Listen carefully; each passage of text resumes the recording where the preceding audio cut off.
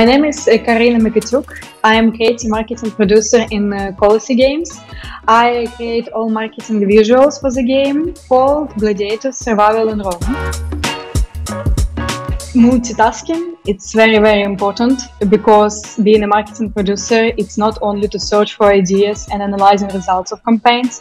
Sometimes you are a videographer, text editor, graphic designer, social media manager, all in one. And working for mobile marketing, it's not just to make something beautiful, it's creating something that actually makes people download and play. Usually we start by analyzing results for the last campaign with the team. So we have marketing designer and we have a guy who are doing UA, and also our CEO participated in marketing and creative process from time to time as well. And then I dive into the creation process with our marketing designer, or we create tasks for the agency.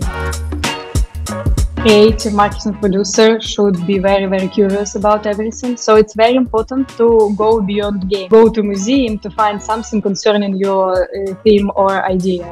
Or sometimes you just need time to do nothing. When you just relax, you become boring and some ideas start. Unlike working on the product directly, in marketing, you see the quality of your work almost immediately. I would say that it's a combination of static, video, and if it's possible, playable ads. For Google Ads, we use a lot of static images. For TikTok, we are making UGC content. For Facebook, we are doing gameplay videos because it's work better. SEO and UA works only in combination. So requirements for these two fields are different, but you always have in mind that paid creatives will work so much worse without well-made store visuals.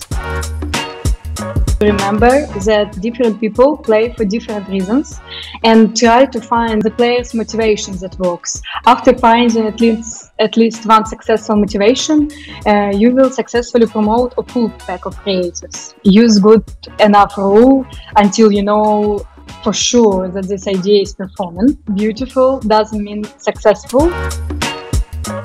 A lot of people trying to fully copy their competitors because they see their store and they think, oh, this game is very successful, so it will work. You never know why the game uses this or that asset and how it performs.